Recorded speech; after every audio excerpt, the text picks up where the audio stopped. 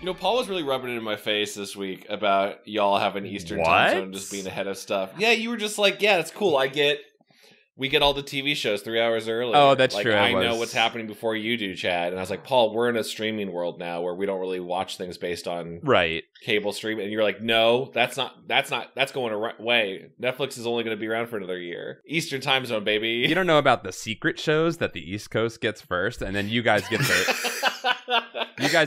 the secondary edits with all the fun jokes taken out of them. Oh my God, yeah, the censors get in there, and then by the time it gets to the West Coast, even though we made it, it gets cut out. Oh, Standards and Practices gets their hands all over it before it gets to you. Wait, so Chad, when I'm watching the Ted Lasso premiere at midnight, do you just get to watch it at 9? Yeah.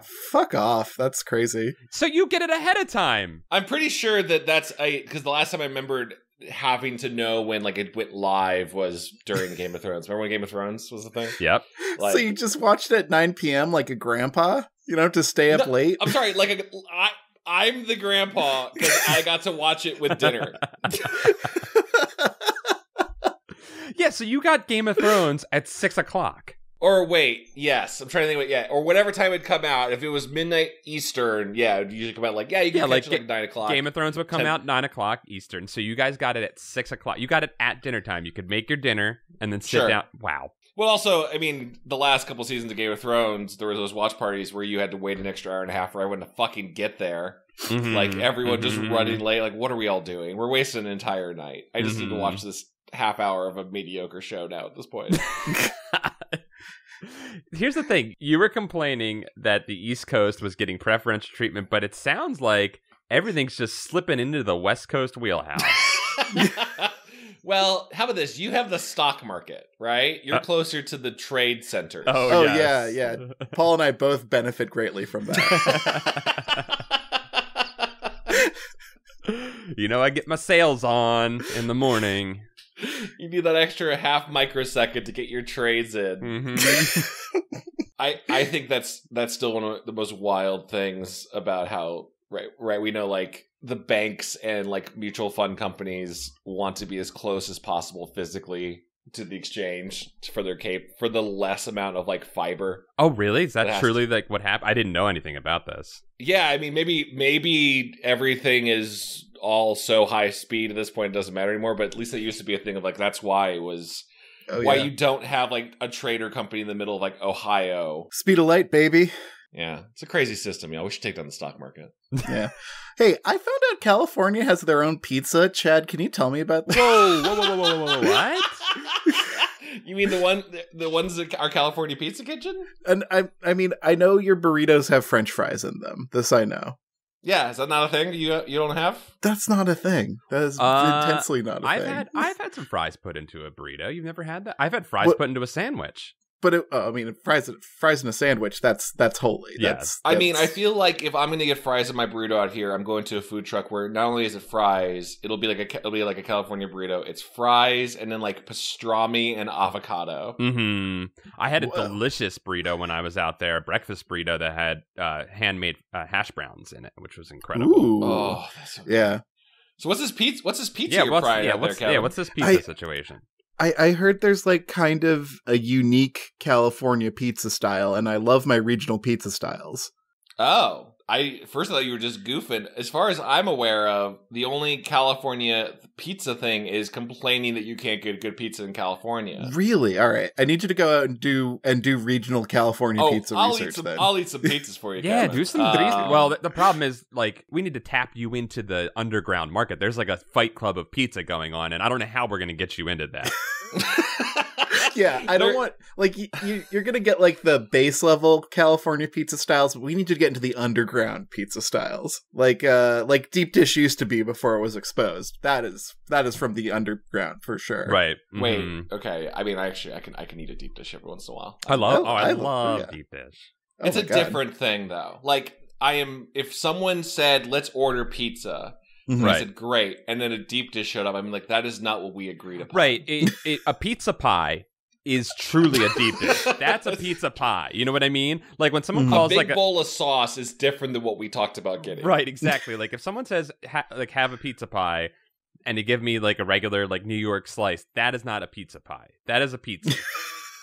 But Sure, a true pizza pie is a deep. That's a fucking pie dish that you're being given.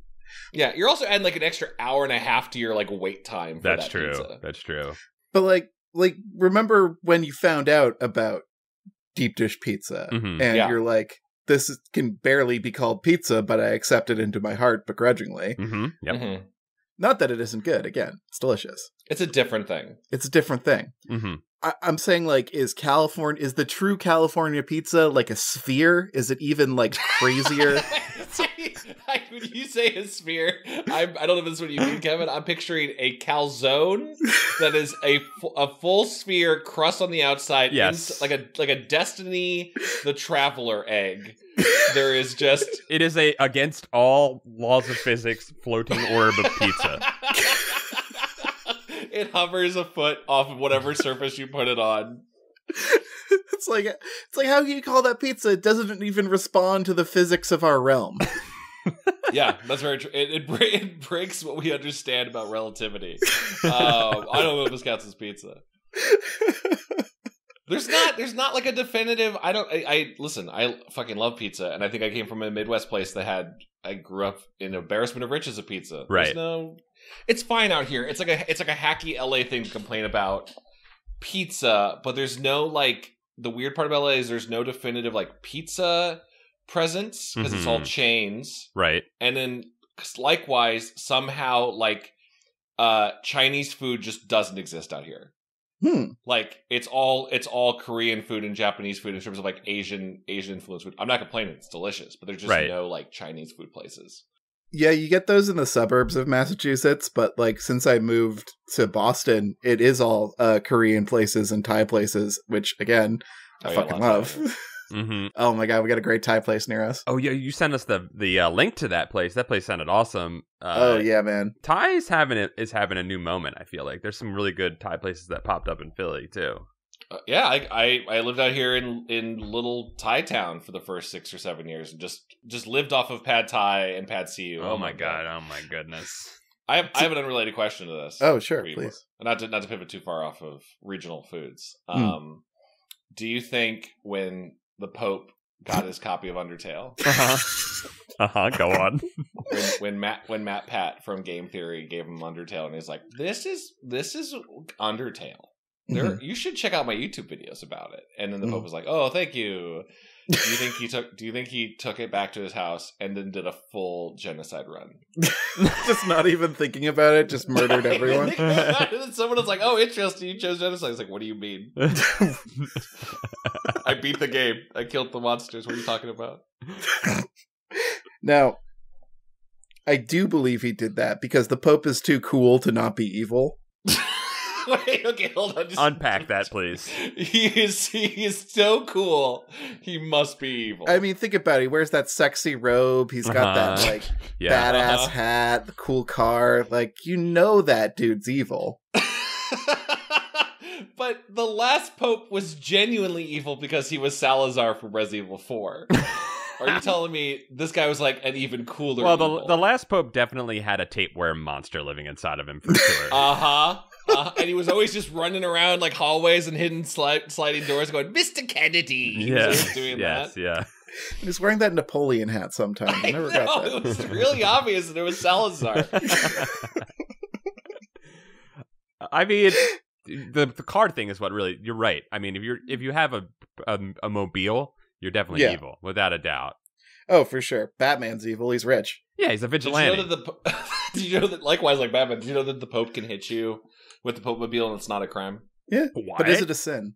What is? Well, intention. It's all about intention, Kevin. The Pope has immunity from all crimes. I believe. So I think in the district of Pope Sylvania where he lives, or whatever it's called, the Vatican, I guess is its proper name. Right. If you're in the Vatican, the Pope can do whatever he wants. He can just kill you, and no one can stop him. Well, he's got infinite gold, so yes. He's just running cheats in his own little server. He's typing in like Dino Farm cheats, just like like I'm saying when MatPat gave the Pope Undertale, he threw it in the fucking trash and booted up his Minecraft server and started griefing other people on it. can't the server is officially in the Vatican. You can't you can't say no. I got God mode on. And then evil Pope popped into the server in his fucking Salazar skin, and everyone was like, I knew it! I fucking knew it!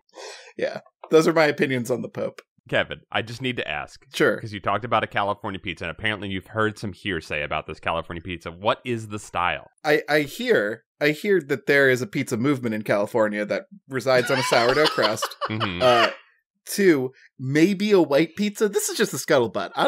I'm not saying every California pizza is a white pizza, sure, but I course, hear they do a lot of white pizza. Mm-hmm. Wait, are you talking like racially white? No, you don't know. You know what white pizza is. Wait, No. Chad, are you unaware about white pizza? I mean, like white sauce, like Alfredo. No, when you like, well, I mean, apparently you are. It's where you have the ricotta. It's a ricotta base. Oh, I don't think we do that. Well, wow. jeez. I've been misinformed. Oh, I could be wrong. I mean, that sounds delicious. Just, I've had that pizza before. Okay, good. But... Okay, good. Oh my god, I thought you didn't have it. I got really scared. I got a little worried. You haven't had I was experience worried in your life. I got scared, but I also got excited because I could have shown you it for the first time. Yeah. I hear it's served in a half moon shape. I hear they use pine needles instead of rosemary. I don't know if any of this is real, Kevin. This sounds like witch's pizza, and I love it. Who told you these things about California? You can only get this pizza under a crescent moon in the middle of a grove in the forest. Yeah, I was just talking to dude in the alleyway, and he told me all this stuff about California pizza, and I thought I'd double check it with Chad. California pizza, I would say, is a general shady business. One of my favorite places to get pizza in LA for a couple of years was the craziest hookup. It was a deep dish like on Postmates that was really, really good and somehow didn't take 5 hours to make. Mm-hmm. And you could have it delivered. It was called California deep dish. Yeah. And at one point I was like, I just want to go and like. The pizza started getting consistent. I was like, I want to go to where and pick one up. I'm just going to save some of my own delivery fees. Yeah. And so I look up their address and I drive to it, and it is like downtown in a closed down office block with no lights or anything on. Mm-hmm. And I discovered that the building that they are located at has no windows, a door that you can't open. What the fuck? And no signage, and you have to call them, and then they'll be like, "Oh yeah, drive around the corner and park down the street. We'll bring it out to you." This sounds precisely like the pizza Kevin is talking about. Yeah, like how is this any stranger than pine needles on pizza? I mean, I guess maybe there were. It was just like a man who was not wearing a uniform would like run out to your car in darkness and hand it to you. And I was like, is there not a real restaurant? Are you guys just like making it in a garage? It was completely shady, and I loved it. Those are like what are they? They're like the ghost restaurants or whatever. Yes, like, yeah, that's all the hotness right now. Yeah, the ghost kitchen, or the ones that are a corporation trying to hide that they're a corporation. You guys know about that? Like, There's one on Postmates for a while you could find. I'm not trying to get Postmates. Any delivery apps. Mm-hmm. You would see listings like I think it was called like Pascal's Pizza. Uh-huh. And it's just Chuck E. Cheese pizza. But Chuck E. Cheese is selling it under a different name. Right. Because Pascal's one of the animals. Yeah, they rebrand. Oh my god, Pascal's. Get you to like buy it. Like, well, whatever. It's a local shop called Pascal's, but you're buying just old Chuck E. Cheese pizza. Yeah, like I remember when in the early days of COVID, Chuck E. Cheese was thrown into an even deeper spiral than it currently resides in. And like there are all those pictures of like Chuck E. Cheese's with like spray paint on the outside or on the windows that are like Ches Pizza $5. Uh-huh. please come buy some pizza from us. Yeah, it's the one thing we can give you. We cannot give you joy, but we can give you suboptimal pizza. You know what? Just for the authentic experience, we put a little game token in there in the cheese for you, just so you can feel like you're there. Just like mashed into the center like a pepperoni. Yeah. If you bring it back to the closed down store that we reside in currently, we will give you 3 Tootsie Rolls for it. Welcome to Goosebuds. Welcome to Goosebuds. Hello. I'm Chad. I'm Paul. I'm Kevin. And if for some reason this is your first episode, welcome. We cover Goosebump books. Yeah. And other things. And the weird thing is you would be here looking for the regular Goosebumps books, but we're not in the Goosebumps books anymore. We're past the Goosebumps books. We're in the Goosebumps 2000. I think that we got our hopes up, guys, about the Goosebumps 2000. Wait, hold on. Let me just call out. What was our hopes for Goosebumps 2000? We read the first Goosebumps 2000. Cry the Cat, yeah. Cry the Cat, and we said, hey, this one wasn't bad, guys. And then I'll have some notes on this one further in, but I do have to say, I think we fell right back into it was almost like we were in like a relationship that we broke up. And then like they were like, I've changed. Everything's changed. I'll never do this shit to you ever again. I'll never do this shit to you again. And then let's have a baby. We got comfortable and we got married to the Bride of the Living Dummy, and then things got comfortable again. Bride of the Living Dummy is our book this time, and it's a Slappy. It's a Slappy episode. It's my first Slappy episode. This is somehow your first Slappy? Well, I mean, we've done the movies where Slappy appears, but this is my first Slappy book. Wow. Yeah, so this is the fourth. This is somehow only the fourth in. I guess that makes sense. There was 3 in the first Goosebumps line. This is technically the fourth. Right. There's the original trill in Goosebumps 2000. I believe we have Son of Slappy to look forward to. Oh, after good. This. I can't wait to find out how Slappy fucks. God, he's so creepy. I do want to comment that, like, this does seem to be some sort of evolution of Goosebumps, because there is something different. There's something different about it, right? Yeah, there is something different about it. Like, maybe he got an editor or something. Finally, this time, I'll let you make some notes on my manuscript. He's not just, like, whipping these off stream of conscious style. Like, I agree the plot and the pacing are still, like, 90s Goosebumps as fuck. Yeah, like this one waited until the third act to really do anything, right? Like typical, almost like a typical Goosebumps book. I feel like the characters are in slightly sharper focus, though. I would agree with that. Yeah. I don't know. The writing felt a little more purposeful, even if the purpose was to just waste your fucking time. I mean, it's just the thing is, it's like plotting itself along until you get to the real spooky stuff, which is what we've always complained about are the worst Goosebumps books, is when the true scares are replaced by pranks for more than half of the book. Then that's when things become frustrating. And this was one where I feel like a lot of it was just prank. There were some quote-unquote hard things happening, but not much. Yeah. It was really mostly pranks. I guess... Yeah, the one thing I thought I felt, and we need more data for this comparison between Goosebumps 2000 and the other ones, was there wasn't really a scary moment unless you find like a small dummy holding you saying you're going to marry me. I guess that's kind of scary. Yeah. The earlier parts of Slappy revealing himself in the book, I was at least grateful that Slappy's just like clearly like, listen, we've done this before. I'm just going to start talking. Yes, I'm with you. I'll start revealing myself sooner. Chad, I was getting really annoyed because it felt like we were just, and Kevin, you haven't read one of these books, but you know what happens. You've edited these episodes. Like, this is like what is happening is like, wow, weird things are happening. And the dummies are always sitting in the room, in an odd position, and like it's like don't fucking dummy edge me this whole time. I know what's going on. But it couldn't be the dummies alive, or could it? Could it? Yeah, I guess like this whole time the character has to be like behind the audience because unless this is your first Goosebump book.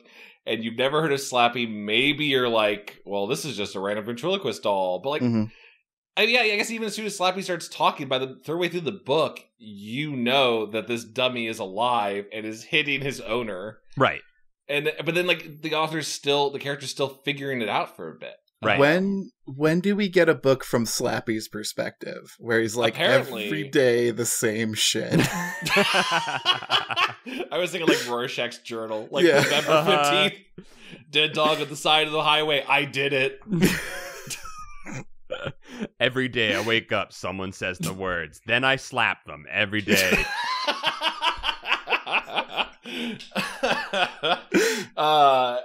I apparently, from what I was reading ahead, that like the Goosebumps Slappy World series, that is the current one, Right. Mhm. even though it's not always Slappy. Slappy is like the Crypt Keeper, Oh, that's Oh, fun. That's okay. fun. where he's like narrating or apparently like injecting alludes, which is probably clearly just like RL's board. Like, yeah, what if Slappy said some stuff here? Right. Like, kind Right. of thing. Right. I hear he gets to say fuck once per book as well. Well, I do want to say this about. So we'll start out. Let's lay a little groundwork here. This one opens up Yeah. with 100 names being said, and it's confusing as hell. Yeah. Because- oh man. It's. Oh my god, I can't even get all the names out. There's Jillian, and then she's feeding Petey, and then Katie shows up, and then Amanda shows up, and then Mary Ellen shows up. Mary and then Ellen's got 2 names. It's too many names. There's too many names. There's so many names hitting me. Jillian's the main character. Right. Petey is her pet lizard. Yep. I don't even know they say what species it is. You know, a lizard. A lizard that could fit inside a doll's mouth. We know that. Okay. Gives us a little bit of metrics to follow. For the incoming Vor, we needed to know that. Yeah. Oh yeah, late 4 in this Oh one. yeah, Slappy Vor is a lizard in this. That's right. We got Harrison, who shows up later, who's described as very big. Yes. Oh, Harrison is constantly just A unit. eating food or described as big. But also, the first time Harrison was called out, he gives his full name, and it makes it feel. The first mention of I called out was I fell asleep around 11:30. I dreamed about my friend Harrison Cohen. I dreamed that he and I could fly. We were flying all over the school. All of our friends were amazed. Mm-hmm. I looked it up because like, oh, this must be like a tie-in to, the flying. I book. thought, yeah, when I learned how to fly, is it? I learned how to fly. Yeah, or How I learned to fly. Sorry, how I learned Yeah. to fly. Like, and I looked up and like, nope, he's just a character in this book. But it was weird that he was name checked, like a reference to something else. I do think that was a subtle reference to that book, though. You think so? I'm reading it as such. That's what I choose to Sure. believe. It makes the book smarter to be referenced Agreed. to that. Before we get into like the actual plot of this, Mm-hmm. we have to talk about the book cover. Oh, yes, okay. Sure. There's 2 different ones. Which one are you referring to? I'm talking about the one with the white logo. So the 2018 one with the from the low angle shot of the two puppets. Oh, I right? thought that looked a lot like movie Slappy, so that was like definitely movie Slappy. Yep. It says now a major motion picture above it too. Oh, Yeah, that was wow. apparently that was re-released in a classic Goosebumps print around the time of the movie. Yes. What does the original look like? The original releasing is more of the classic depiction of Slappy. Slappy's looking a little bit like Abraham Lincoln with his top hat and his weird pilgrim suit. Mm-hmm. And then the bride looks like the Bride of Chucky. Well, not only Bride of Chucky, but Frankenstein's bride doing the black and white striped hair, which Right. at some point is like, Right. well, maybe do something different, guys. But also you got the troll doll thing going on with Mary Sure. Ellen over there. Also, in the original, the 1998 cover, if you pay attention to Slappy's raised leg and foot, Slappy is mounting the cake. Oh yeah, he is. Slappy That's is fucking. Yeah. That's why you see that little cutaway hole already. That's what Slappy's been. Yeah, he is fully incorporated into that cake. He is enraptured with that cake. I think I actually like the design of the bride more in the new cover. I like her she has a little bit more of a unique look. Yeah, she's a little creepier. She kind of reminds me of like a doll from that. What was that one short animation that Guillermo did? I think he didn't direct it, but I think he produced it. It was with the toy shop. The girl who gets turned into the toy. She's like, Alma. You're talking about Alma. Yes, that was done by my former coworker Rodrigo Blas. That's yeah, great. He's fantastic. it's a I great love short. Alma. It's a great Yeah. short. Kind of reminds me of that creepiness, that kind of like vibe of toy. I do want to clarify. Totally. I did say that the 1998 one did look like the Bride of Chucky. She looks nothing like the Bride of Chucky. I looked her back up. Nothing like her. I was completely wrong. And 100% is the Bride of Frankenstein. But for some reason, I thought the Bride of Chucky was based off of that, and I guess I was wrong. Bride of Chucky, I'm sure, was also an influence. I'm glad it's not because, y'all, I remember Bride of Chucky, didn't see the movie, just remember the promotions going like, this is too sexy of a Chucky doll. Not for me. Too much. too much. I do not want to be aroused. I can't go to see this. The whole Bride of Frankenstein thing is kind of wild in that it is a part of the Frankenstein book. Because, like, the monster comes back and he's like, hey, can you make me, like, a honey, a wife? Yeah. And the doctor almost goes through with it. Then he doesn't. And then the monster gets real mad.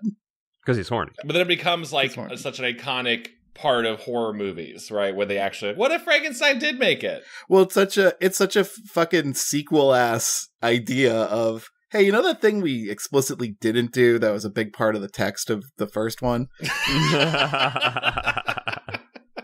Now, I'm not saying we're out of ideas, but what if we did the thing? What if we undid everything good about the thing that we did? Because, yeah, I mean, it's been a long time since I've read the book. I recall how you're describing it, Kevin.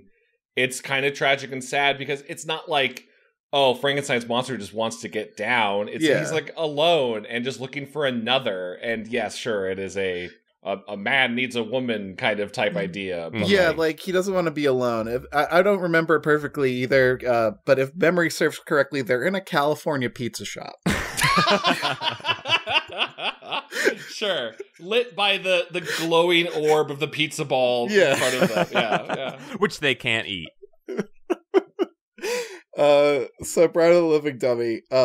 We have Jillian, whose one goal in life, other than to not be menaced by her twin sisters and their extremely creepy doll, he's like, oh, like I get what RL's doing here.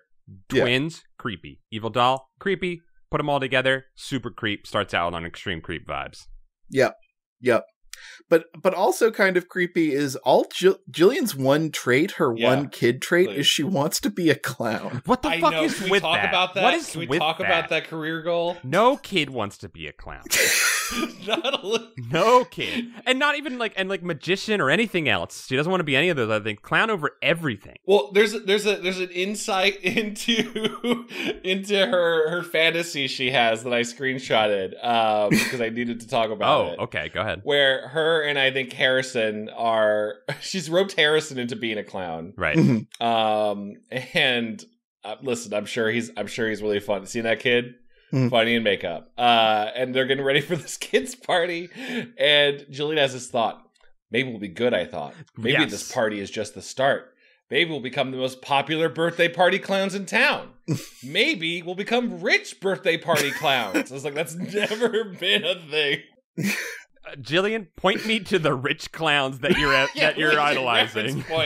I mean, she obviously took a clown business class because they're making $30 per engagement, and they're spending like how much on all these clown tricks at the store? Like the margins can't be good for them. She went to the ITT Tech of clown schools. That's what she went to, and they roped her in fully. And well, also, I've been watching a lot of shows about multi-level marketing schemes. Like a good pyramid scheme, you gotta rope in your friends and family into also being clowns. Yeah. You sell them the makeup and the kit and the inflatable chicken, and you're like, now go do more shows and go find more clowns. I'm sure RL was just like, what's a dumb shit thing kids want to be? I don't know, a fucking clown. But this is actually like, this could have been a cool thing to explore with her character because she obviously doesn't like her twin sisters very much, yet she feels this desire to entertain children. Right. Professionally. So like, what's that about? Like, does like the fire of her soul burn in a clown shaped flame? Like what's going on? We just don't know. She just kind of wants to be one. Mm-hmm.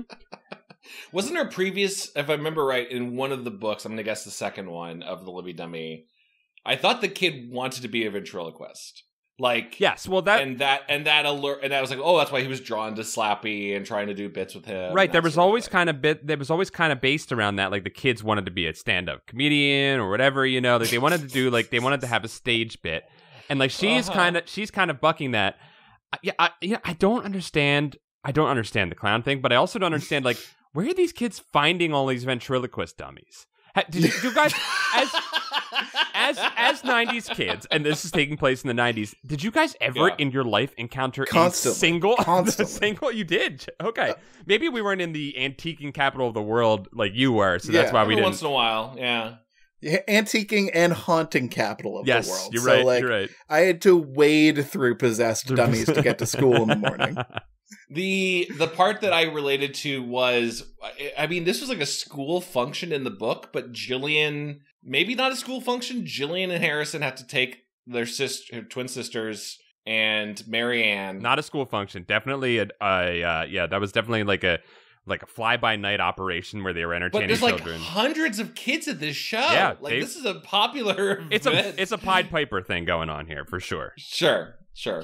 That felt a little bit like I remember having to go to puppet shows during school that were like, and here's an educational acting out of Genghis Khan or something. Right. Right. Yeah, there's a legit show going on that they have to go to, and for some reason Jillian has to take her sisters, and we get to the main crux of what this book is about, and it is about being a performer and failing in front of everybody else constantly. That is the horror. That's the horror of this book, because it's constantly the true horrors that happen until the real horror at the end, the final third act horror.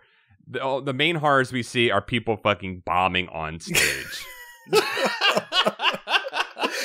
Yeah, I was like, why is this book making me so uncomfortable? Oh, it's because it's all about bombing on stage. Mm-hmm. It's funny. I didn't pick up the bombing thing. I guess it totally does because it ends with that show. But the first one, like, the most interesting part of me, the book was Jimmy Two Shoes, whatever his name is. Jimmy O. James, aka Jimmy Two James. Jimmy Two Jims is putting on a show with Slappy on the stage. Yeah, and right, exactly. This is like the main event they go to, and the twins have to bring this doll along everywhere. I guess to set up the meet cute of Mary, Ellen, and Slappy. Right. And like the show is crushing it with just really mean like. All of the jokes are like Jimmy going like, "Oh, Slappy, well, you and I are very close," and like, "Oh, why don't you kiss me?" "Oh, because I'll get termites." Mm-hmm. And the kids love it. Harrison thinks it's fucking hilarious, and then Slappy just gets mean, and mostly just insults like people's breath, or they look at their face. Kids love it. I'm like, this is the birth of Jim Gaffigan. That's what this is. I was gonna say I was getting Triumph the Insult Comic Dog vibes off of this guy. Definitely, yep. But Harrison who's very big, very big. Did you notice what they called out how big Harrison is? Very big. With 3 eyes in italics. Harrison, who's very big, says it must be great to be a ventriloquist. You can insult people to their face and nothing happens to you. Mm-hmm. I'm like, Harrison, that is sociopath fucking behavior. Yep. Like, Harrison is a fucking sociopath. Well, I thought also I'd save this mention of Harrison's a weird guy. He never complains. He thinks everything is cool. I don't even know what to make of that. What a fucking weirdo. Yeah, girls like guys with a pain tolerance. Yeah, there's something about this whole show. Sorry, I love how that just hung. I'm just sitting here sitting with it. I'm marinating with that idea. Harrison is a sucker for Slappy stuff in a way that I wish was explored more. Another one during the earlier show is Harrison going, "This guy's really funny. That dummy has a bad attitude." I did like that bad attitude line. This was the 90s. He's saying what we're all thinking. This is the Bart era of America, where everywhere having a bad attitude was what you wanted. That was hot. That was desirable. This is the Eat My Shorts era. Yes, it is. Yes, it is. Yeah. So they go through this whole show. Slappy fucks these kids up. Fucks up the 2 sisters who are abusive pranksters. Go up and they get their comeuppance right away, getting beat the fuck up by Slappy's barbs, and then the show ends, and the sisters are like, "We're going back. We're gonna have words with Slappy. we're gonna set upon. We're gonna set upon. We're gonna Slappy's catching these hands, and they go back and disappear, and Jillian and Harrison have to go find them. So they go into this creepy little backstage area, and Jillian finds Jimmy being reamed out by Slappy, punched by Slappy. Slappy does a fucking haymaker on Jimmy's face, and it's incredible. Breaks Jimmy's nose. She walks in. Slappy sees that he's caught, plays dead, does a possum thing, and then Jimmy looks at her and goes, "Oh, he's just a dummy. He's not alive. I'm not lying." And looks at her and it tries to talk his way out of it in the most convincing way possible. Which Jimmy Two James is in an abusive relationship. Yes, he is. Yes, he is. And she buys it. She just immediately is like, "Yeah, totally. You're right. You're not lying," and then walks out. While reading this, I couldn't help but think about what it would be like to direct this. And I think that when you watch the shows, the Nickelodeon shows, that they have to obviously take a different tack. Because I think if they try, one, they didn't have the money to do a literal one-for-one directing translation of the book to the TV show. No. But if you did that to this story, absolute hilarious farce would unfold. Harrison and Jillian try to walk through doors multiple times at the same time together. I was going to bring up the Three Stooges thing they do, where they try to go through doors at the same time and get stuck. It's a Three Stooges bit, and he does these things, and I'm not sure what the tone he's going for is. Is he I get it, it's RL, and RL is he's a goofy guy. He likes to write goofy jokes like this, but I'm I don't know if it comes across as actual goofy comedy or as just I don't think his descriptions really play it the way that he's kind of going for a realistic thing. He's trying to paint this realistic picture for you, and then he has these moments, and I'm do you want this to be a slapstick farce? I guess am I supposed to be taking this seriously, or am I supposed to be laughing about this? And the kids have their doll and they bring it along and they're feeding it ice cream and look, I get it. This is supposed to be a kid's book. We're supposed to be kind of laughing, but it's not I'm not even I'm finding it funny, but I'm getting mad. I know that I'm supposed to be mad at the twins because they're so demanding and annoying, but I'm actually getting mad at Jillian for fucking giving in to them and being such a fucking pushover. And I'm Jillian. Also, the parents are giving in too, yes. right? There's a part where they have dinner later, and they give it its own plate of macaroni. They give it its own plate of macaroni, which is that is wasteful. It's wasteful and weird. Don't do that. Apparently, I know I'm sure we've talked about this in previous episodes. Apparently, they do that in the American Girl doll store. They'll make a meal for the doll that sits with you. Oh my god! I'm sure the parents eat it later in the fridge or something. Right, right. How fucking wasteful! A doll meal? No, I think they make a doll's meal. A doll's meal. I first saw that too. They put a little plastic chicken nuggets. I think they make, because they want to sell you. I think they make another hot human meal, and then they serve it in front of you, and then you just pretend the doll is eating it. That's a whole other thing. I guess it's wasteful. Yeah, I'm with you. I think it's wasteful and stupid, and it's annoying. Dolls are being fed mac and cheese while real people go hungry. The mac and cheese is a plot point in this. We'll get back to that. Mary Ellen remembers the mac and cheese. She calls it out. There's too much Mary Ellen business in this. You can understand that there's a doll and that she's annoying, right? Right. Again, it's sure. Kevin, I'm with you. You're supposed to be annoyed at the sisters. I get it. I understand that, RL. But I'm not annoyed at the sisters. I'm annoyed at the other characters for fucking giving in and playing into their hand of this Mary Ellen doll. They're enabling this. There's a part where Jillian goes oh, I'm so sick of Mary Ellen. And I was I am with you, Jillian. I am. Yes. The sheer amount of times I've just read her name in this book, I am sick of hearing the phrase Mary Ellen. I'm done. I'm done with Mary Ellen. So I wanted to point out just that right now, that there, if you film this thing literally, it would be ridiculous, because there are moments later in this that I could not help, guys. I was reading this, and I was laughing to myself, imagining the scene playing out in the story. I will call them out as we come upon them. Yeah, it was one of them picturing a tiny little dummy just slapping a grown man, oh, absolutely, 5 times his height. Absolutely, yes. But there's more. There are more. I just want to call out the general thing that I was thinking about a lot in terms of the broad thing of Goosebumps. And how Slappy is the mascot of this series. Mm-hmm. He is definitely the iconic character. Yep.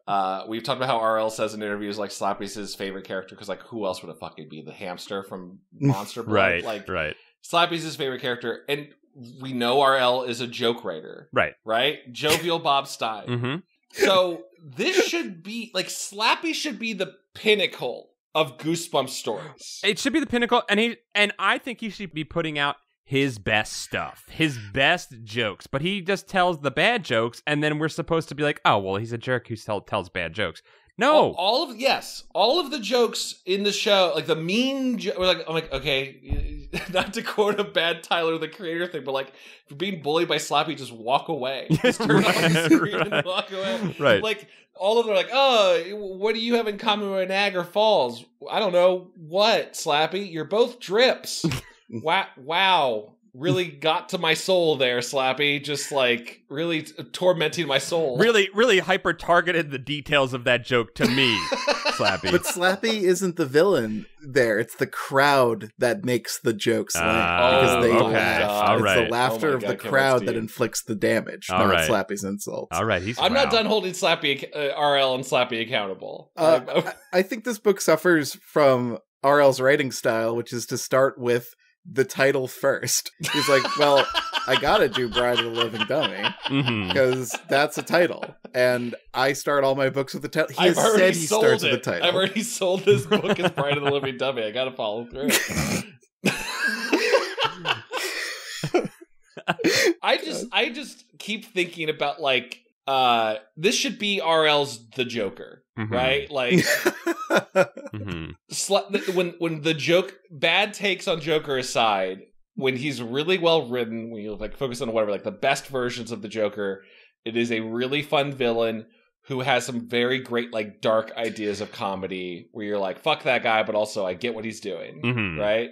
And then you have the other versions where you have damaged on his head, right? And like this is every time we read a Slappy book, I'm like, I'm ready, RL. Fucking bring it. What kind of crazy dark comedy you got up your sleeve this time?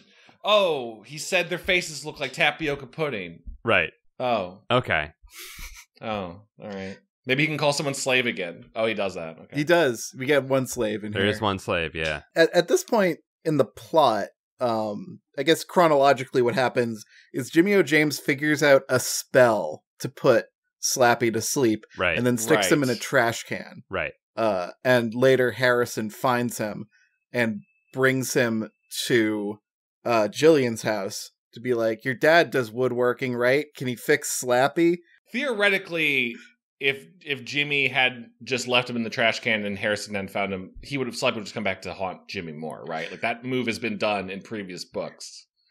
But because Harrison intercepted the dummy, he took on the possessive ownership. Yeah, he did. And here's the thing that later it's revealed they go to Jimmy's house and he has a workshop. So is he making the dummies here, or did we go to I'm so confused as to what the actual. I think Jimmy is just like a sorcerer's apprentice almost. Like he's on the trail and he's like trying to like dabble in like the dark arts that the sorcerer did. Okay. I would love a little bit more continuity. Right, and like a little maybe a more explanation, like was Mary Elizabeth, or what was her name? Mary Ellen, is she a creation as well? Is that what we're dealing with here? Like, is she part from the same factory? Yeah, because we don't really know what the deal. I guess we'll spoil that twist now. Like, Mary Ellen is alive. Right. And a twist they've already done in a dummy book, right? Yeah. Like, did they? The both dummies were, that was the first, second one. The very first one. Slappy actually isn't alive until the end. Until the end, right. But it was like, there's definitely been at least like, there's multiple dolls in play, right? And you thought it was just one. The only thing that this subverts, let's just jump around a little bit, like, is that Slappy is spelled, as you said, Kevin, into being asleep. The only thing that this one subverts is that typically the kid, right, like would say the words, or I think in later ones, the kid didn't say the words, but someone else said the words, like someone found the card and said the words by accident, which is what we're expecting, right? That the sisters are going to say the words and bring the puppet back to life, take Slappy out of his spell that he's in. But what actually does end up happening is the other evil doll wakes him up at some point. So that's the biggest subversion I think that this book throws at us. Yes, and also I think there's a little bit. I was frustrated on the wording, and maybe that's just how the characters understood things. But it was almost written like it had changed the lore of like Mary Ellen brought Slappy to life herself, as if like he wasn't alive before. Maybe that's me just getting caught up in wording and syntax. Yeah, see, I was also confused on multiple plot points by the end of this, and I was wondering, okay, so it was Mary Ellen the doll who brought Slappy to life, but only at the very end, right? The only way I can logically figure it out is that Slappy is Slappy. Yes. It's the Slappy from the other books. Yes. Yeah. Jimmy Two Shoes has been working with a cursed Slappy. He had the phrase. He read the Kali Ma type incantation to put Slappy to sleep. The kids were starting to read it, but then she got cut off, and then Mary Ellen just kind of basically restarted the process. Mary Ellen read the words. She did read those words. So that makes sense. Yes, it is the same Slappy, and we are supposed to be... So Mary Ellen, we're jumping to the end of the reveal, has been terrorizing the two sisters this entire time. For their since they received her. So she has been alive and terrorizing the two sisters the entire time. She brought them back to life, but they had to play the patsy for her and take the fall the entire time. So she did bring them back. She brought Slappy back because she wants to marry. There's a lot of people want to marry other people. There's a whole love triangle. I think that Jillian's trapped in a love triangle she doesn't even know she's trapped in. Yeah. No, Paul, thank you for bringing that up. There's something about I hadn't been able to place it until you brought up the Frankenstein's monster thing. At the very least, Kevin, how you said in the book, I got why the monster wanted another, right? It wanted a partner to not be alone. Right. Yeah. In this book, I have zero idea why Slappy suddenly has decided he needs a bride, nor why Mary Ellen wants to marry him, but also seems to fucking hate him. Right. I don't know why anyone figures they have to, other than they know there's a title called Bride of the Living Dead. Other than the Bride of the Living Dead, but also I think marriage is as bad is what is the title is the true villain here. It's what's driving all the conflict. Somebody's got to be the bride. Right. Are they feeling the pressure of well, I'm in my 30s. My parents really want me to get. I gotta move on. I gotta do the next stage. I gotta do it. I gotta support that marriage economy. I know my parents, but it's partners. It's the same thing. We just didn't need to have a ceremony. No, we gotta get married. Right. Gotta get married.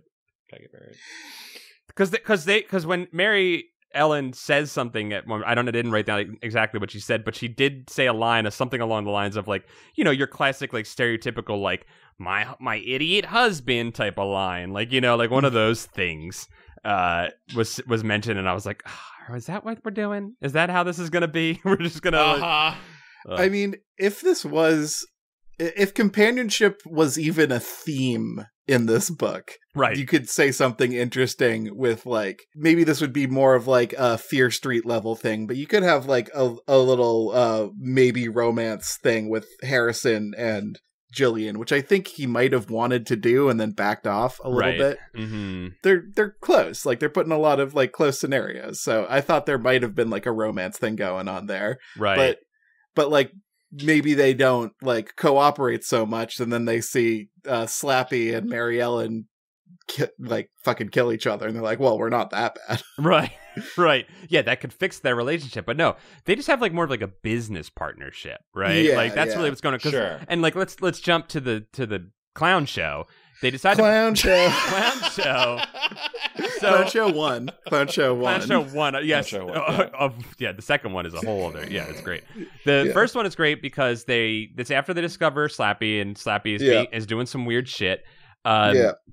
They decide to get some tricks, and there's a great moment of unfortunate phrasing in this, where they're looking up the tricks at the store that they want to buy, and they decide to go with tricks where they squirt water at each other, to which Harrison says the great phrase of, we'll do an all squirting act. Kids love squirting acts. He didn't know. He didn't know. He didn't know. He did not know, but it was a great moment of unfortunate there should have been just one drunk dad who wandered in with a beer going I thought something different. Okay, never mind. I mean, we've definitely brought this up on the podcast before, but the 90s and 2000s were obsessed with slime and gack and being messy, and that has been some sexual undertones almost. Definitely, yes, without a doubt. And we get somewhere with that later in the second clown show. Are you saying that the squirt show in Clown Show 1 is a precursor, a foreshadowing of liquids to come. Maybe. I more thought the phrasing was really funny. God, there is an amazing bookend line in the two clown shows. Like their show goes really bad. Their jokes suck, and the kids hate them. And Gran, I want to pull out a couple scenes. Yep. Real quick, that I've directed. One, they pull a knife out, a real knife in their scene. And the mom screams at them to put the knife away, and a kid cowers in the corner and cries. Butcher knife clown. What's funny, because like they're gonna do a card game, and Harrison says, "I'll cut the deck," and pulls out a real ass fucking butcher knife. And the mom yells at him. It's as hilarious. all clowns eventually become killers. Yes. Like, this is unreal. Like, don't you know Timmy's parents were killed by a butcher knife clown earlier this year?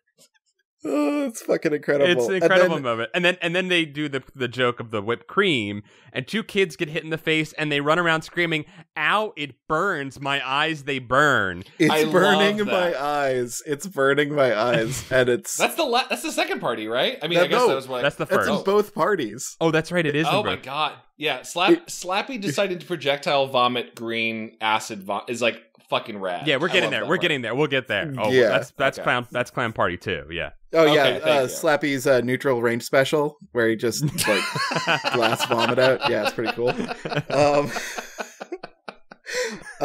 Yeah, the burning my eyes thing just fucking hit me because it's like, you know, when someone drops a bowling ball downstairs in a cartoon and there's like a cat meow and like a sheep baa. Yeah. In addition to a bunch of like crashing noises, it's like, my eyes, oh god, my eyes. It's such a funny fucking arc line to hear in the midst of chaos. It is a truly real terrifying thing to hear. My personal favorite is "It's in the wounds" is my favorite. Yes.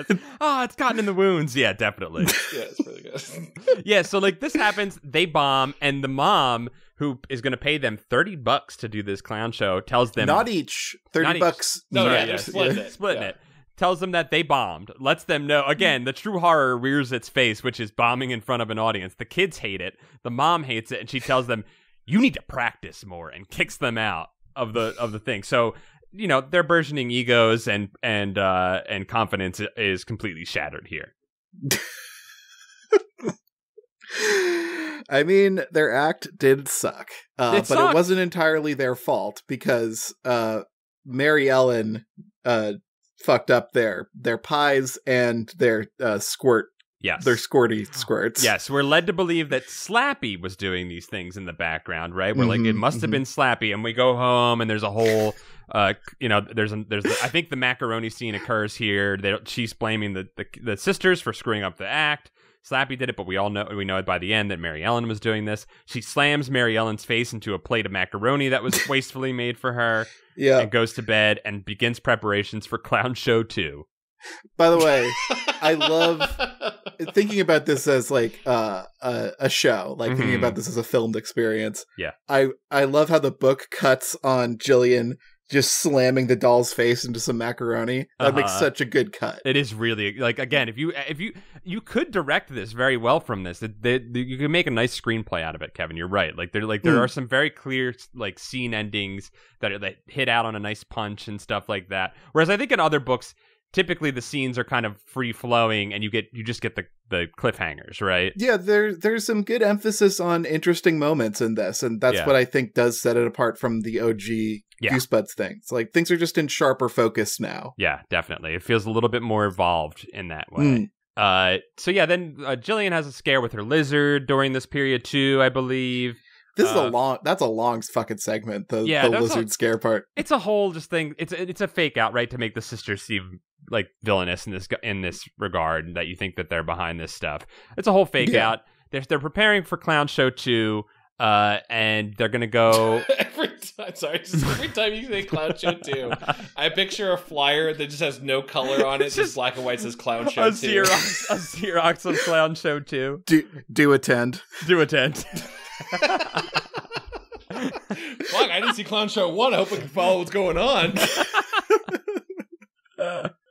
Oh man, I love it. So they go. Oh, I'm sorry. Before they go to do Clown Show 2, Yeah. They have to get. Oh yeah, we gotta go hunt down Jimmy O. James Right. and learn some puppet sorcery because they're looking for a new puppet. They want to get a new puppet, right? So they were like, "Oh, we'll go to Right. Jimmy O. James's house and we'll get Did a you guys?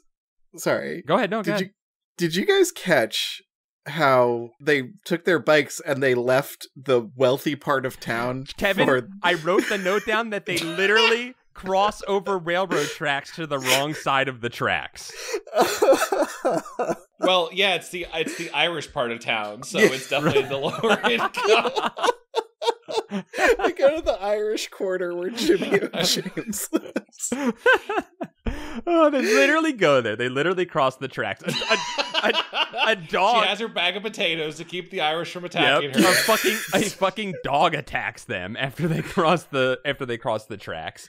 Which is, I love the roving packs of dogs that are constantly in these books. Oh yeah, but yeah, you're right. There were in the haunted school. There were haunted dogs, roving packs of dogs. It's a thing. They find the house. They find his weirdo workshop, which we can only assume is Jimmy O. James. He's living in a place filled with cockroaches and it's decaying and stuff like that. They find a realistic head of his own head, which is just there for some reason, for no reason, never brought back into the story. There's just a realistic Jimmy O. James doll head being made. Mm-hmm. And then they find a diary talking about that the sorcerer who invented Slappy has put his soul into Slappy's body. Some Slappy lore. Slappy lore, yes. Some real Slappy lore finally revealed.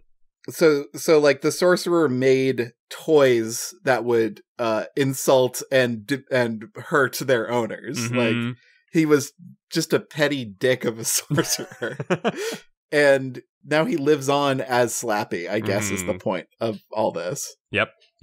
He has immortalized himself as an eternal shithead inside of Slappy. I like the part where Slappy is made from coffin wood. That was fucking cool. Yeah. Cool detail. We knew that already, right? I always thought that was part of had been pre-established. I can't remember, but I heard it again today and I loved it. Yeah. Yeah. Also, how does Jimmy O. James afford to live in a whole ass house on like a fucking ventriloquist salary with no roommates? The economy was so much better in the 90s. Like, if this book was written today, Jimmy O. James would be living with like 8 other roommates. Right. And they would all have equally weird part-time jobs. Yes. Such as ventriloquist. Yes. Yeah. It's astounding. But he does have all those cockroach roommates, which I think we're having a Joe's apartment situation here is what was going on. Yeah, Jillian gets swarmed by cockroaches, and it says like she crouches down and swats at them. Yeah, what was that weird language for? What was that all about? Is that what RL does when he sees cockroaches? He gets on their level and starts punching? I wonder if he's ever even... No, he's seen a cockroach. Yeah, he's lived in New York. He's 100% seen a cockroach. Oh, yeah, for sure. I think he throws a Goosebump book at him. He would throw like an Animorphs book at them. He would throw a competitor's book to kill a cockroach. I used Percy Jackson to smite the bugs. Yeah, so they find these weird diaries, and then an old man comes and tells them to leave, and they just decide to leave, and it's just a weird out for that, and they go back. But they dummyless. They don't have a dummy, and then it's just hand waved over that for some reason Harrison was able to go to his uncle's house and find another ventriloquist dummy. Again, there's fucking ventriloquist dummies everywhere in these neighborhoods. I do not know where this is happening. What was the name of the dummy they got briefly? I can't even remember. It doesn't matter. It doesn't matter because they show up. I'm gonna call him Boppo. Show Boppo. Boppo. They pack up Boppo and they pack up Mary Ellen to go to the show. Before this, they have put Slappy into a suitcase and locked it. He's locked away, and Jillian says, "We're not opening it, no matter what." Harrison tries to convince her multiple times. No, we're not doing it. They show up at Clown Show 2, not determined not to do another clown show, but to do a ventriloquist act. It's Boppo's big day. Boppo's big day. Boppo's coming out today. It's virgin performance, yeah. And they open up the case to pull out Boppo, and there lies Slappy. And Slappy and Harrison says the little wooden fingers just sticking out at him from inside the case. Mm-hmm. Like, that's right. And Harrison says the show must go on, and the showman that Jillian agrees we must do this, and they begin to do the show, and the This is where the best scene of the whole book unfolds. Chad, you wanted to talk about it. You were excited about this, so please. I really need someone to explain everything that happens in this scene to me, just to make sure I got it right, because I was desperately confused by the end of this book. I mean, now I'm second guessing my understanding on it. I just kind of focused on the slime, but the show is going bad. Mm-hmm. Slappy is breaking the pre-rehearsed lines, I guess, and starts demanding his bride. Slappy just stops hiding. Slappy in this book is very eager to just be like, I'll let you see my secret. Mm-hmm. And just starts barfing green pea slime. Yeah. That's PEA, not PE. Pea slime on all of the kids. Yes. Including hopping off of Jillian's lap and just standing and just doing it in what I assume was like a sprinkler. At least a couple kids fall and slip. It is this is actually a very gross scene. Think about that much, kids just slide around like pigs in slime. Mm-hmm. And as the mayhem is unfolding, there's a great part where it is seen that two girls are sitting in the corner, huddled up together, crying. Again, scenes to film. Scenes to film in a children's show would be the two girls cuddled up in the corner crying about what's happening. There's a disgusting odor. I'm assuming that not described kids are just throwing up from the odor. Oh, no, they do say some were crying. I saw two boys bent over vomiting on the floor, it says. And we get, it's burning my eyes again. It's burning my eyes. The kids are hit in the eyes by it. A kid is blinded. The chaos is unfolding from this. Slappy, but this is like the end of Carrie, where Carrie just doesn't care if you know. Well, she's just making her big play. And I'll defend Slappy's not caring. Slappy has not been, none of the acts from the beginning of the book, Slappy does slap. Slappy's doing his shit at the beginning. And like you said, Slappy does slap. Slappy's shooting his shot from the beginning of this book. And then Jimmy O. James shuts him down, right? In the beginning of this book.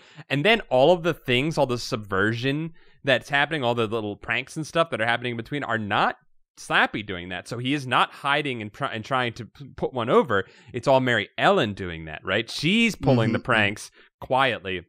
But then she wakes him up for this show, and Chad, as you're saying, that's when he shoots his green group shot, and he's back. He's like, well, I'm back. I'm not hiding it. He's out, proud about his evil dollness, right? He's there. I am an evil doll, and he's letting it be known. Yeah, he's out of the briefcase. He says, "This is me," and starts quoting more things from The Greatest Showman as 20 years before it came out. Yeah. I've never seen it, but I'll believe it, Chad. And at some point, Mary Ellen is like, so we're getting married now, right, Slappy? He's like, nah. Nah, I'm marrying this other girl. I'm marrying Jillian. Nah, not this broke bitch. No, he says. And Jillian's like, whoa, what? Whoa, I'm a minor? Leave me alone? I was also like, whoa. Yeah, what's more problematic? Slappy saying, I'm going to marry this child, or then saying, you'll be my slave forever? Both. They both are. And yet, he keeps getting away with it. To this day, Slappy is still not canceled. He's doing better than he ever was. He's had 2 movies. He's had his own series. Yep. Get him out of here. So the chaos is unfolding. Then Mary Ellen has revealed herself as an evil doll as well. She explains why she did all of the evil things to Jillian. She goes through, you've always picked on me. You've always hated me. You smashed my head into macaroni. Yeah. That was one of her first things to get out of her frustrations. Mary Ellen has the pride of an Italian mobster. It's all about respect with her. You know what I mean? Well, there is a revenge subplot in the book. There's a revenge theme going on where Jillian is obsessed with getting her revenge on. She pulled a prank on Harrison, made him eat mud, and she's waiting for the revenge from that still. Yeah. Harrison, I guess, just doesn't give a shit. Harrison's a normal human, and he's like, well, you were mean to me, but I'm choosing to forgive that and be literally the bigger and morally the bigger person. Very big. Very big. I just still don't understand Mary Ellen going, after Mary Ellen's been negged by Slappy this entire book. Mm-hmm. Yeah. I just want to call it from the very beginning, Slappy is like, Mary Ellen's ugly. grows. This is very pickup artist guide, right? Slappy is basically like establishing Kino and making physical contact. I'm trying to remember other bad terms from that stupid book. And like, so Slappy sucks and is not good, but Mary Ellen is willing to like outright go, she's not your bride, I am. Right. Like, marry me. Why? I don't. There's no clear reason why she wants to be right. She already said she doesn't like Slappy because I think she said something about him being lazy or I don't know, something like that. She was talking. She was talking shit on him before they're even married.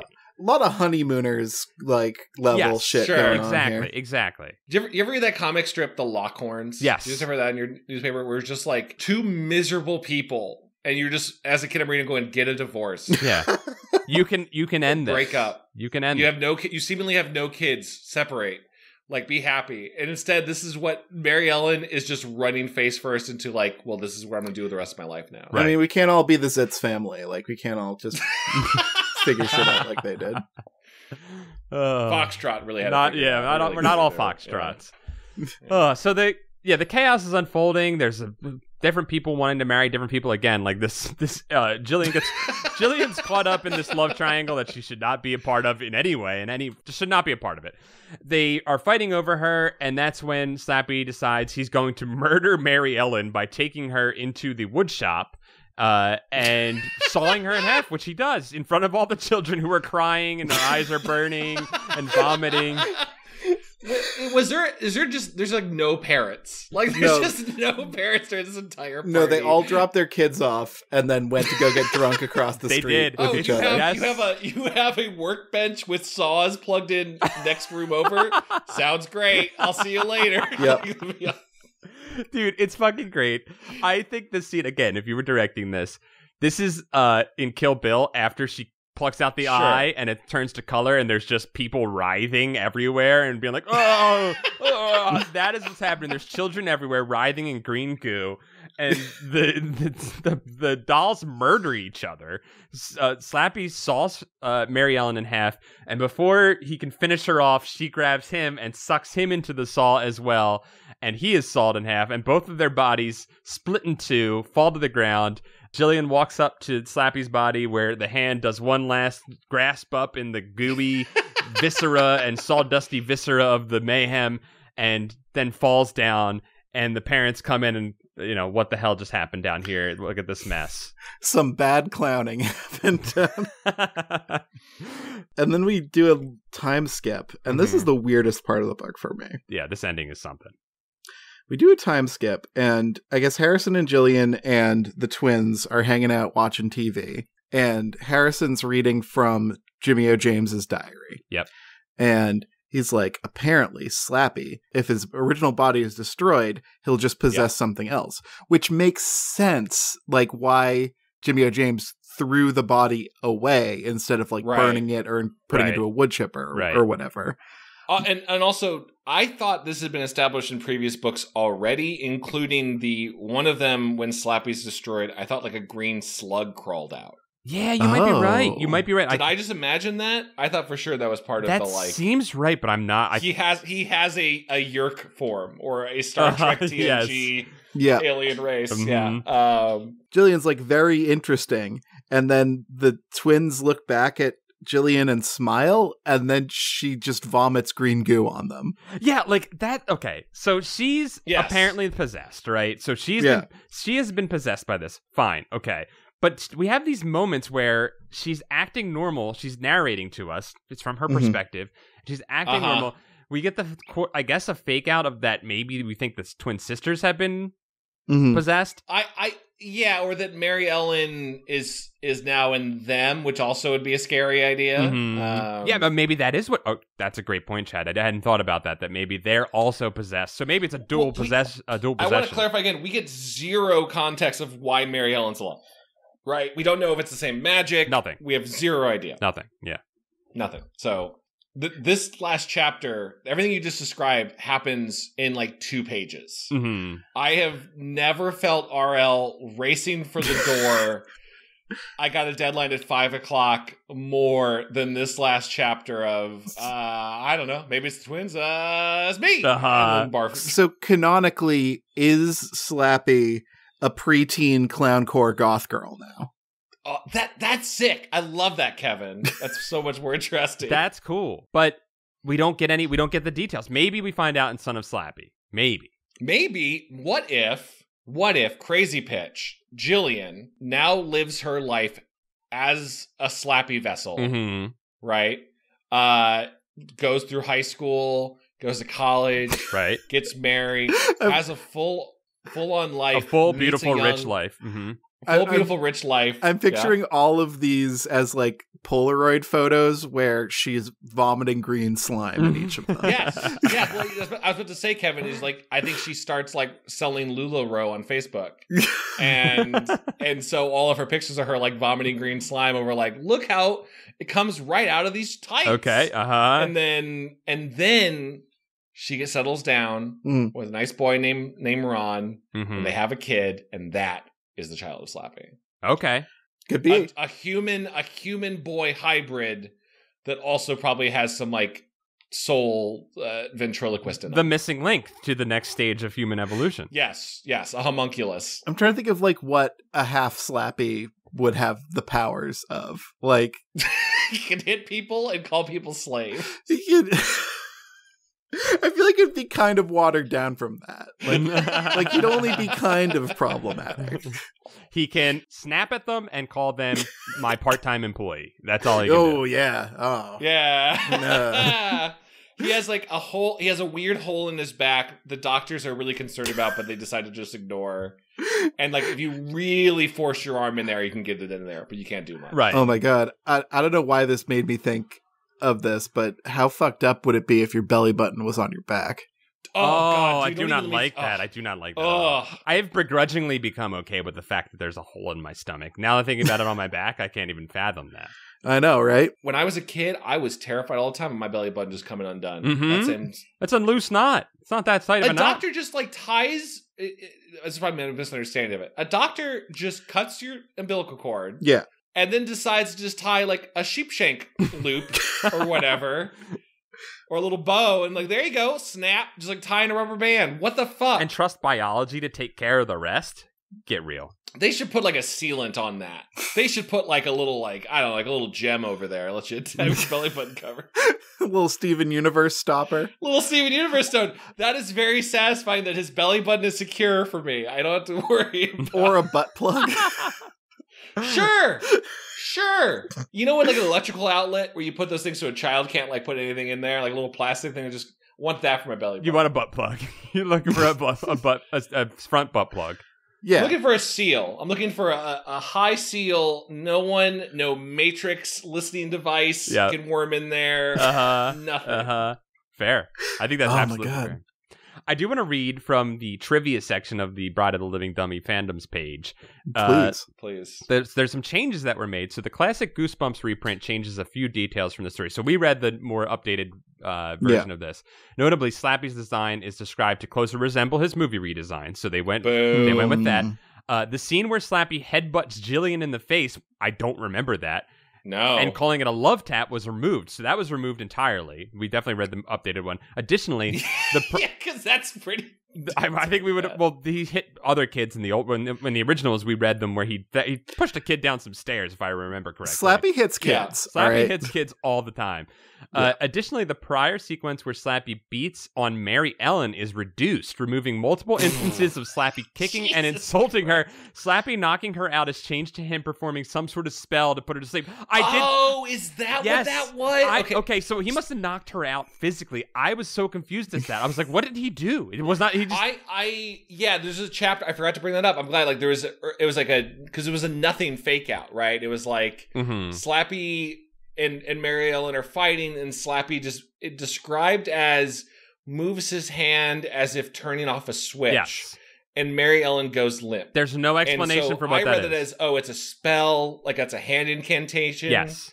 And then I was like, maybe he turned off something and like he actually literally hit a switch. It was very unclear. It was very unclear, and I think the reason why is it was a retro change, or a retrofit. Probably like a Punch and Judy reference in the first one or something like that. Yeah, definitely. Puppets. Yep. Yeah, and like I could see like, he had them hitting each other. I understand why now like a current publisher would want to remove that, but I think you're right, Kevin. It's like a Punch and Judy thing. Like this is stuff that we've seen that before. I definitely had been reading it more as the even in this version, the honeymooners, like, oh, they're married and they're already fighting. Yeah, I'm like, that was the vibe I was getting. I mean, you could like play it up and have them like do karate to each other or something. Like that. I don't think that would read as domestic abuse if you still wanted them to fight. I'd also be down with them doing just fucking magic shit at each other. Or what if Mary Ellen starts like barfing a different color slime? Maybe hers is blue. Oh, and they have a slime beam off. And they have a Gokon versus like Cell Kamehameha off. And then the ghost of what was his name? Like Woody, whatever his name was, Mr. Wood. Mr. Wood, yep. Appears behind Slap and he's like, I believe in you, Slappy, you could do it. Take my energy. And then the beam overrides hers and gets in her eyes and she explodes. In my eyes, it's burning my eyes. It's burning my eyes. Why do I have dull nerves? Why? Oh my god, I was doing this to the children the whole time. Is this what it feels like? Oh no. I think that's a Goosebumps. What a weird book. One weird book. Yeah, it was weird. I don't know if I felt like the new millennia was represented necessarily to be in Goosebumps 2000. No, I do not feel like we had passed Y2K yet when I read this. Honestly, I do feel in general positive about Series 2000. Yeah, I still have hope. Sure. I still have hope. I don't think it's all going to be like slam dunks like Cry of the Cat, which, we acknowledge that had its problems when we read it as well. But yeah. I like these more like scene and moment based chapters that we're getting here. Me too, and it's not as fake out based. There were plenty of fake outs, but it didn't feel as based around that, right? Yeah, it felt like it stopped at natural progressions of the story. There were only 3 or 4 pranks, probably at most. Right. And they at least were centered around Slappy and not a dog jumped out of the shadows. I am worried about the next one because it's called Creature Teacher. So he definitely came up with this title because he thought it would be fun to play off of Creature Feature. Like he definitely was doing that. So not feeling enthused about the next one just right now. I'm feeling a little nervous. Like I picture RL in front of a whiteboard with the words creature and feature on them, and he's like frantically drawing lines being like, what else could this be? Creature peach is it a killer fruit? He's like pouring another cup of coffee. It's 3 a.m. and then he's like, wait, kids have teachers. I've got it. You've done it again. Now to write the book. Send it to my ghostwriter. My editor. Let's go. Oh, shit. I did want to say real quick, another little note from the thing. It is said in this that this is the first book in the Living Dummy saga to reveal the origin of Slappy, which has remained consistent throughout the majority of the saga. Has it? Yep. Apparently. Well, this has been a bump. We bumped. That's been a bump. We bumped it. Thank you for joining us as we dip our toes into the year 2000. The year 2000. I think we'll keep going through this one. We might hop around to some Fear Street and other stuff, but I think we're aligned in this. This being our new franchise. Oh yeah, I mean, we definitely have to. We're in 2000 now. That's what we're going to go through, and I'd like to push through a couple of them to see. Me too. I want to see what kind of quality we're dealing with here. Like it was Cry the Cat an outlier, or was it a sign of things to come? And I think comparing reading these as having to push is it feels right for these books. Mm-hmm. A big mighty push through these. Yeah, we're birthing a podcast. If you want to check out more stuff, if you haven't listened to all episodes, we're all up on all of the streaming services. And you can get access to bonus episodes. We do Camp Goosebuds every month, where we get to hang around the digital campfire and share what's going on in our lives and crack some jokes. And it's even less structured than these normal episodes. If you can believe that. I know, right? If you like the first 15 minutes of this show, you're going to love that show. Camp Goosebuds. if you want to watch that, if you want to listen to that, I guess you could just stare at the QuickTime file playing on your screen. Yeah. You can go to patreon.com. Sorry, Chad, the QuickTime file, like from 1993. Do you guys not still have QuickTime? Do you guys not still play everything on QuickTime? Chad, we use Real Player, okay? Yeah. Oh, Real Player always broke for me. I never used I know, that it was one. terrible. It was absolutely atrocious. I used Flash Microwave Player, and every video they loaded to like a cartridge. Yes. I use that Windows Media Player, baby. Get that visualizer. Please let us know if you listen to us on a visualizer what our waveforms look like as... Yeah, do you see any cool like animals or anything in the forums? Let us know. Please. And not only going to Patreon can you help support the show, get access to our Discord, you get to vote on what we're reading next, a bunch of other cool stuff. Boys, what else should everyone check out? Got anything going on? Got anything cool things you want to plug? I mean, I've seen a few people in the Goosebuds community move over to my Patreon, which is always very fun. What you want to talk about? If you want to support Kevin, only Kevin, and not all three of us. No, we will not. None of us will. Chad, you and I will not promote anything during this. It's only Kevin promotion. Whoa! I mean, you guys, we could all get in on this. I'm serious. Chad I think you said should something to promote, and I'm like, well, Yeah. I haven't said the words givekevinmoney.com in a while. It's a great website, and I think you deserve to be the one who gets to promote because of that website. It's a brilliant idea. Thank you. I mean, we can all promote things. It's there's some hip things happening on the Continue Patreon as well. Oh yeah, there's some changes coming. Yeah, but I've got a whole secret podcast, like a year's worth of a secret podcast on my Patreon. It's called Heart Cannon. I interview my friends on it about art they like, and it's really good. Paul's on there for 2 episodes. Chad's coming in season 2. Yeah, and I make video games every month. There's something to download and play, and there's a lot of me on that Patreon. If you love Kevin, you're gonna love this Patreon. Yeah, if you want to give me $1, you can watch me play my video games in a YouTube channel where I talk about them. That's also a secret only known to my Patreon patrons. So I don't know. No pressure. Like, support Goosebuds, obviously, but like, if you want to, give kevinmoney.com or patreon.com/goosebuds. Yeah, I'm gonna say. I say support some Goosebuds. If you want to check out Continue, if you don't follow that, it's a show I do as well weekly where we play video games, and we have a Patreon as well, and you can head over there, and we have some new series coming out if you like podcasty type stuff. So yeah, check it out. If you missed a certain long form Continue thing, indeed. You should look Also, I geeked out watching you 3 boys play through Def Jam Vendetta. That was a great episode. What an incredible game. I love that game, and seeing you guys also quickly discover how great that game is. Except you gotta use heavy attacks to knock people out. I know, we forgot. It's really fun. Really great episode. I'd say, like, anything I have to plug, like, hey, if this is coming out in October, the same month as Star Trek Prodigy comes out on Paramount Plus, a service you probably don't have yet. So check it out. There's a brief trial period, I believe. There's a brief trial period. Yeah, I believe I signed up for Paramount Plus to watch something. So I think we used it. I think we actually used it to watch an episode of Slit Your Shorts. We did do that. Oh, that's that. I was like, why do I already have an account for this? Oh, that's right. We watched Slit Your Shorts. That's what it was. Yeah, so there's a trial period if you want to watch Chad's show for a little bit.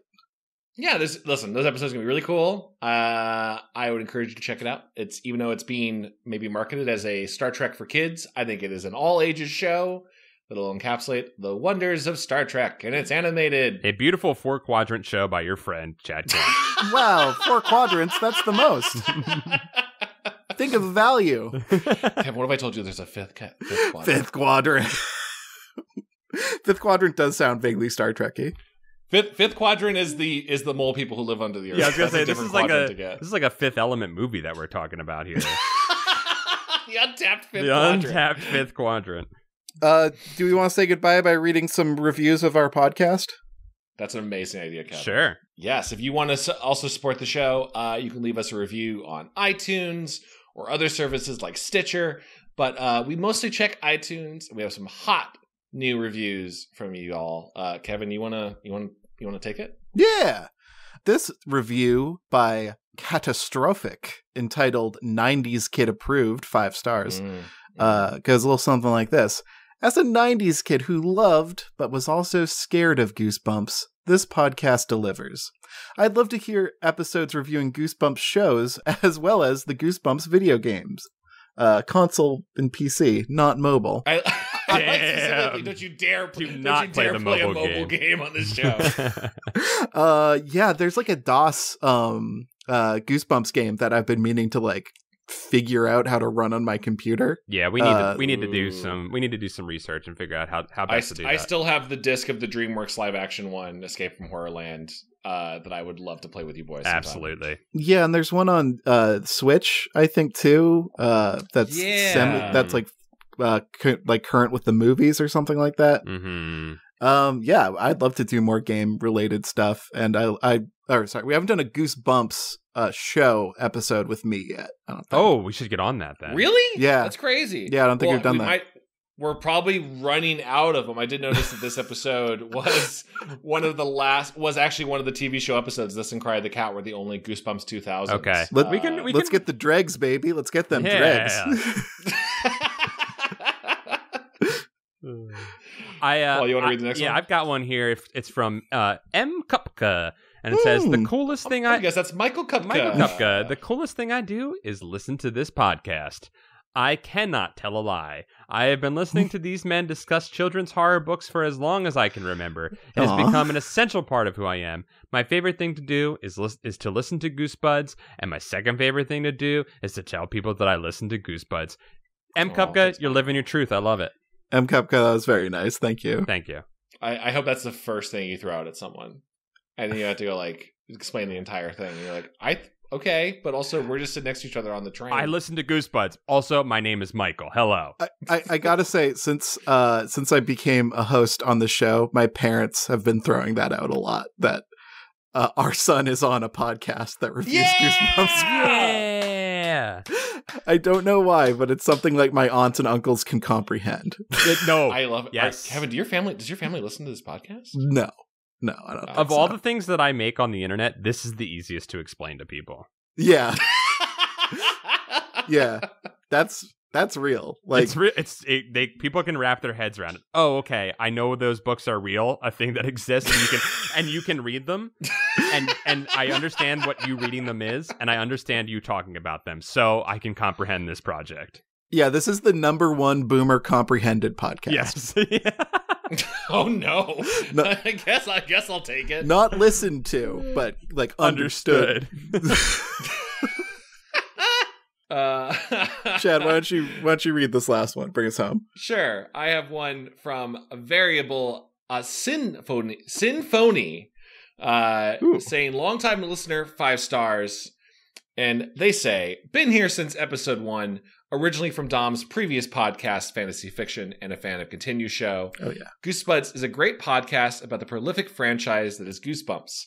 While initially reminiscent about the series, listen as they slowly find out why it's more aimed towards kids, talking about kids' attire on pages on end, and how absolute sour kids are to one another. Truly words of a true prophet. That is really Love Stein. Aw, I hope that's his real name. I did some clever stuff with the parentheticals. To R.L. Stein. Lately, it has become more so just of following the lives of 3 great gentlemen, and I am absolutely for it. Oh, that's great. As someone who enjoys listening to tangents and brain vomit, I give this a well-timed 9/11 jokes out of 10. We certainly had the brain vomit for you this episode. Yes, we did. God. Yes, we did. There must be like a portal in Slappy's belly, right? Like some sort of void to generate that much slime. Yeah, he wasn't carrying that load around inside of him. There's got to be an episode where they turn Slappy inside out and he floods the world with vomit. Oh my God. Well, that's about all the time we have for Till next time, guys. Bye, everybody. Bye-bye. Bye.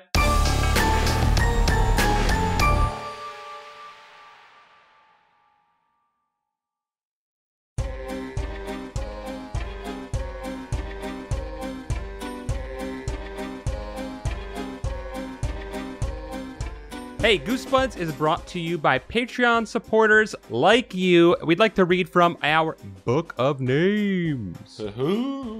First up, Stefan Jive Turkey Kuwabara. Hollis Hornbeak. Cameron Murphy Audio. Michael McDowell. David Cron. Josh Robertson. Mickey C. Nathan Dolezal. Clayton C. Mike Lanteri. Buddy Morrill. Alacade.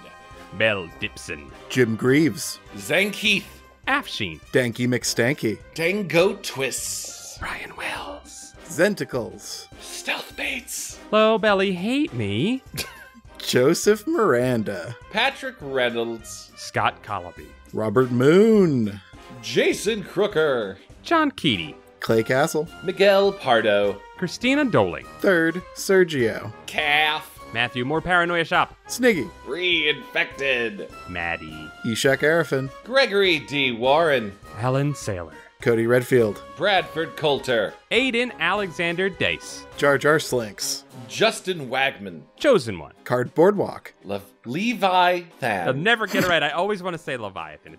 We'll try, but it's gonna keep happening. I'm sorry, Leviathan. Up and Champ. Jonas Eggman. Alicia Grafe. Mole Oyster. Carl. Hey, Broccoli, pause for a second. I gotta get something off my chest. I think I love Paul. Aw, thanks, Broccoli. I love you too.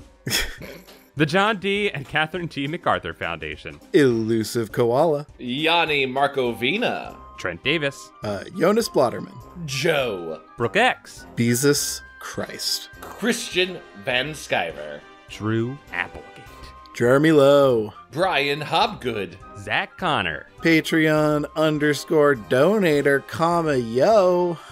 Joe Spooky Digital Ghost Tierney. Paul Grasso. Trans rights. Tom Whittam. Taylor Dirks. Joe, I'm not tired. I always look like this, Scott. Andrew Jadsack is wondering if Zenticles are just chill cephalopod arms. Love the dialogue. Yeah. Yeah, I like this discourse that's going on in the Book of Names. Let's keep this up. Let's talk more among names. Yeah, misconnections. Who's got something to say about Lord Cornwallis? Or Trendy Moron. Or Elizabeth Steenweg. Could you perhaps say something about Cardamom Burkambino? Perchance a thought for Murphy P. Spare a dollop of wisdom for Vincent Modica. A missive for Luke Noodles. I don't know what I'd say to Hugh Bolt. Do you like me, yes or no letter sent to Zam Bambino. Now, this one from Tevin Ticklebean is your new best friend. That's for everybody. I'm going to break it. Good goods. Yeah, we got to stop at some point. SNES Chalmers. Thank you. Sean Minogue. Wormtown Glen. Wiggle it. John Pigeon Hat Barber. Chip Handsome. Matt McKellen. Nathan Remick. Divaldi. Alex Moon, the robotic dog. Reed Stubendick. Sarah Kemp. Tanya Turtle. Chili Dish Gambino. Joey Evans. Brett. Carewise Gamgee. Uncle Cool Brother. Cameron Hansen. Adam, you goofed, but don't be so hard on yourself. One Jalapeno. Muscles Bear. General Lee Depressing. Dom's Sexy Ghost, a.k.a. Captain Sick. Oh, that's a name I haven't heard in a long time. Love Keith that one. Halcrow. Chris Tranquil Sleepwear Erection Nelson. Beautiful. Hey, nothing bad's happening. I love it. Timothy Misadolakis. Clay McCarty. Yeah. Ben Bohan. Matthew Stevens. Parker Lee. Ham_boat. More like Ken Burns' Pee with Mom War documentary. Am I right, fellas? Wow. What? Wow. What? Wow. What? It's a Vietnam War pun, I believe. And that was brave and stunning. Oh, wait. Oh, wow. Oh, man. I'm going to be thinking about that for a while. Hey, dude. Hey, man. My dad was in Vietnam. He had a desk job. He saw some shit. I don't know that I'll ever look at that war the same. Dan. Chris Pittman is a bone wizard? Boss Garrettson. Hey, Eric. It's going to be all right. You're doing a great job. You really are, Eric. Good job, Eric. Good job, Eric. Raymond Hernandez. Flemily. The Crowfans. Matthew Sutton. When dragons rule. We need to make that into a song. Patrick Murphy. Jeffrey Owen Cahy. Jonas Evan Voldson. Calamity Carl. Germ Juice. Lee Wood. Kelsey Kinnaman. Nick Johnson. Russell Kastberg. Xavier Jimenez. Brandon Arafin. Liam Neeson's dough. Chris Boutrakis. Scottie Pippen. Stephen Day. Streak. Meet Virginia. Dungeon Kappa. Ryan Carroll. Jeremy Bowser. MC Hamster. Zach Ware. Limp Duck. Megan McCormick Mason. Alan G. Jussum. Tobias Clark. Michael Kupka. Julian Lamendia. Adam Muth.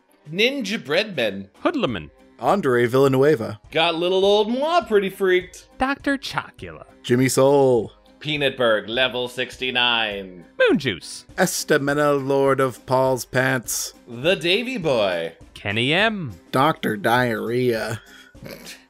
SSJ Trogdor. I love SSJ Trogdor. Someone write something to Trogdor. Kieran McNamara. Diet Soda. Quigley Jones. Skelefella. Jackie Ledoux. Coleman Laguza. Lamb. I just saw your movie. Good work, Lamb. Mike Spaghetti Jones. Just had your food. Good job, Mike Spaghetti Jones.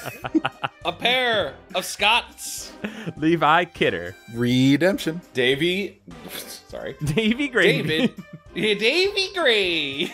That's David Gray. Bryce Diori. Matthew Bertato. I am Cornholio. I need TP for my bunghole. I need TP for my carb son. Chris. Luke Human Z Allen. David Lynch, Triple X, Brendan Fraser, 666. What a combo. Some of Chad's bird friends. Nicholas Maloney. Midwest Indigo, 13. Wagmar Wigmere. Nice. Dakota Kemp. Eric Horwitz. Tiffany Lee. This is good. Dr. Egg Drop Soup Man. I'm glad you got that. You needed to have that. Thomas Chan. How do we think we say this? Thomas Chances? Chances. Chances? Thomas Chances? Chance. Yeah. Thomas, let us know if we're saying it wrong. Let us know. You can write it in here. That'll be a message to us. Lucretia McEvil. Ooh. Elm Realm. Ooh, mutant astronaut. Soggy Newspapers. Alec Johnson. Henry Torbert. Hannah Jagerbush. Kiwi O'Flurv. So fun. Be Yarndeer. Yarndeer. Serial Killer X. The Skotag. Adam Knapp. Kakenti. Joe Melnick. Burger's Wonderful World. Official. Logan Derby. Brad Schmelzer. Benjamin Luther. And we're welcoming some new patrons to the Book of Names. Welcome Edgar's Crassus. And welcome new patron Dennis Wright. I welcome you, but you'll probably not accept it, milk punk. Welcome Skullatorin.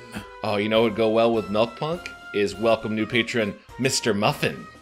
We got a new friend for Davy Gravy. It's Mandy Nasty. I'd like to welcome Llama Lad. Oh my god, I love these names. Welcome, my new friend, Gustavo. And welcome, Mr. Misfire. I hope your pledge was not a misfire, and you will be hanging out for a while. You're stuck in the book forever.